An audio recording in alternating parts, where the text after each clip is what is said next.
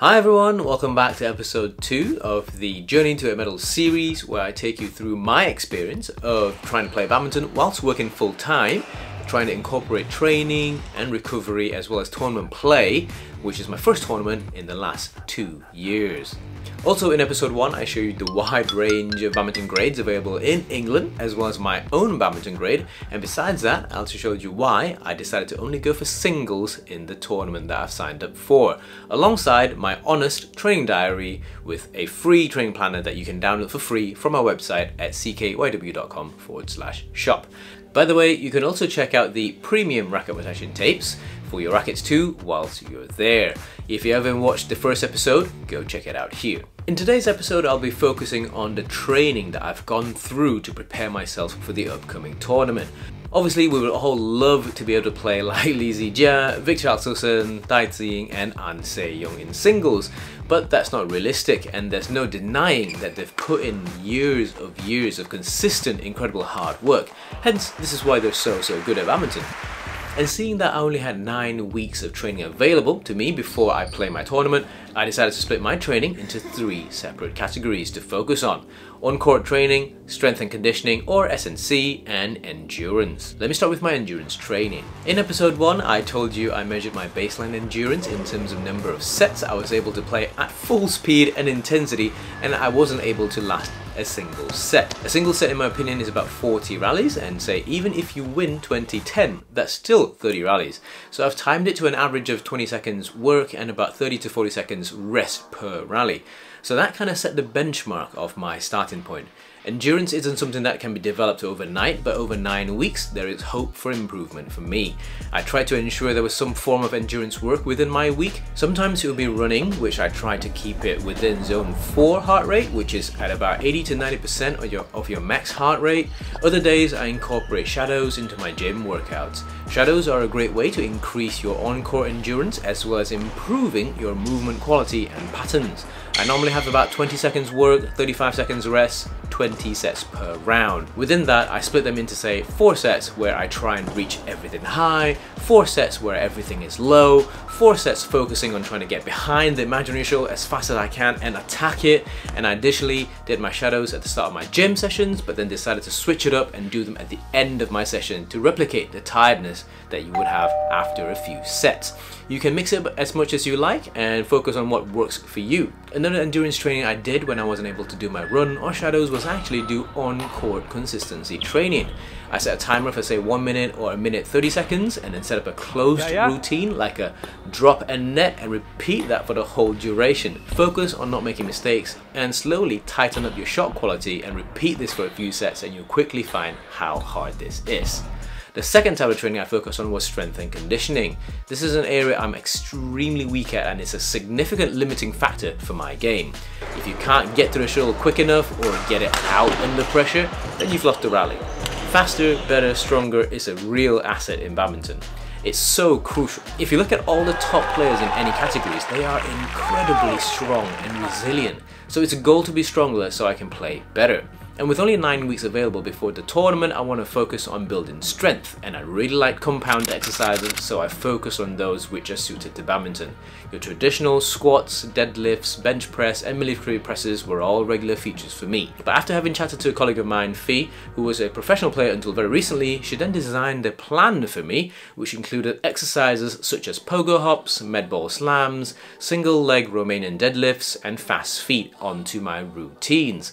These elements performance then added some explosiveness and stability onto my training, which is something I lacked. So for example, a gym session for me would look like this. Get to the gym and have a 5-minute warm-up on the treadmill or elliptical machine. I then do my dynamic stretches for the exercises I was gonna do, and then going to skipping. 100 for both legs, then 100 single leg each before another 100 on both legs. After that, if it's a squat day, I'll then be supersetting it with some dumbbell lateral shoulder raises. I love supersetting exercise because I find myself saving time, and if I'm working different muscle groups, I can cope okay. After that, I then go straight onto something like a single leg RDL, Romanian deadlift, and again superset that with some bicep curls. I can then do some shoulder shrugs, which is then again superset with some rotator cuff exercises before ultimately moving on to some overhead med ball slams, again supersetting with some side lunge med ball throws.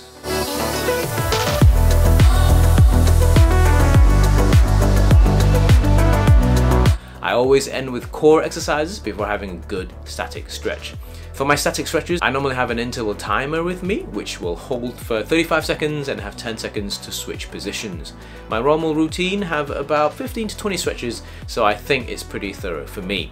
I previously did a video on warm-ups and cooldowns, including some of the stretches that I did, and you can check it out here. If you're asking how long does that normally take, about an hour 45 minutes to 2 hours. If I'm really in a rush, I'll focus on the big compound exercises such as squats and deadlifts before doing something for the upper body or shoulders, then ending it with core. I never skip core workouts as well as the warm-up and cooldown. Being strong is one way to ensure you don't get injured, but you can cut your gym session down to an hour if you get into a good routine. I've also noted the quieter times of my gym, so I try and go during those times too. Again, I've listed these workouts on my training diary and the planner, so they've been updated through to week 6, so download it for free at ckYW.com/shop and follow along if you'd like. Let's do this together. And finally, the training that probably most of you would be interested in, the on-court training. When I first discussed this with my coaches, I really wanted to focus on getting the basics done really well. In the grand scheme of things, 9 weeks of training isn't that much, but it can be a good building platform for me to get out of my bad habits and improve my technique and timing. So we decided to really focus on that. Previously, my game was very one-dimensional and not a lot of change of pace, not because I didn't want to, but because I couldn't. And because we're pairing that with the S&C work that I'm doing in the gym, we should see some good results by the end of the 9 weeks. The first thing on court that I really wanted to correct was my hitting prep or racket carriage. As I record a lot of footage of myself playing, I was seeing a trend where my racket strings were pointing down to the floor before I start my swing phase. I didn't realize it at the time, but it caused me to mistime a lot of my shots as I then had to raise the racket before starting the forward swinging phase, complicating the timing. Having seen a lot of top pros have their rackets opened up with the rackets straighter,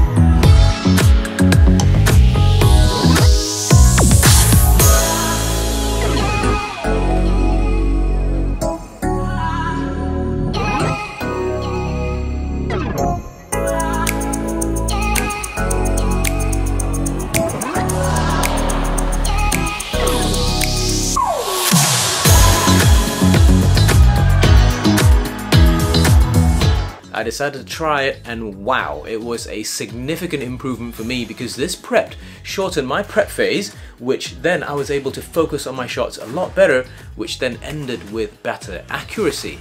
Additionally, I also noticed my elbow was quite low and close to my body on my previous prep, and we decided to try and move it away from my body as much as I can so I can have a better swing phase. And again, I found this to work really well for me. It's these little things like that we really focused on correcting throughout my on-court training sessions.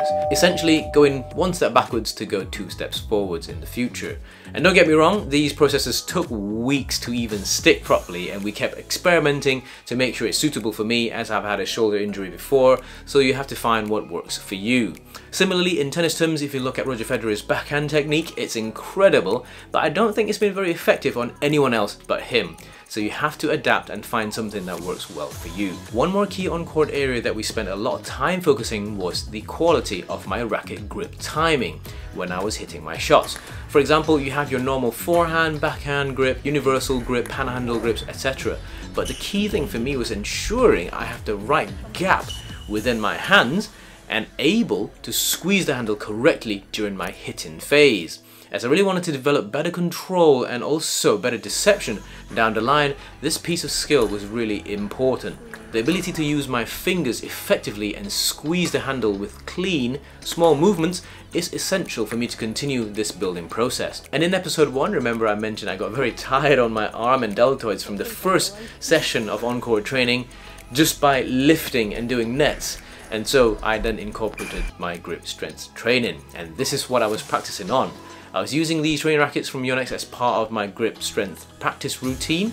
The TR0 is the heavier model which I used at home for this practice. I would simply focus on the finger gripping technique and practice a straight lift shot and a cross-court lift shot on both the forehand and backhand sides. I'll do 100 reps for each shot, and at first I couldn't even do 20 reps per shot without my forearms being so tired and having to make sure I have a rest in between. And after all, this practice only took me 5 to 10 minutes a day, so I just kept doing them. However, ultimately the key thing here is quality and correct technique.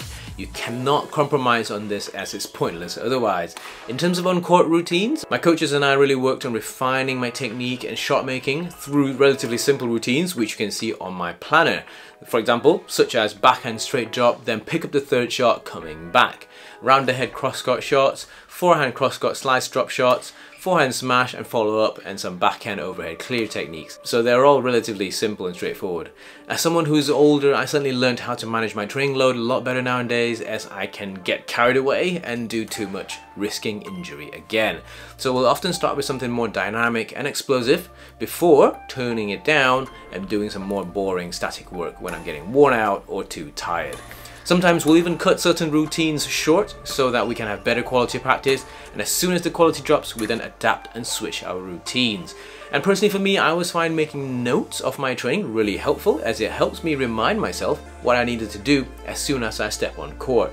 For the first 5 weeks, I remember always telling myself, open up the wrist, elbow high, loose grip, hold up my racket higher, further away from the chest. You know, it's these little simple things, but they're all bad habits which have accumulated over time. Again, you can download my free training planner on my website at ckYW.com/shop.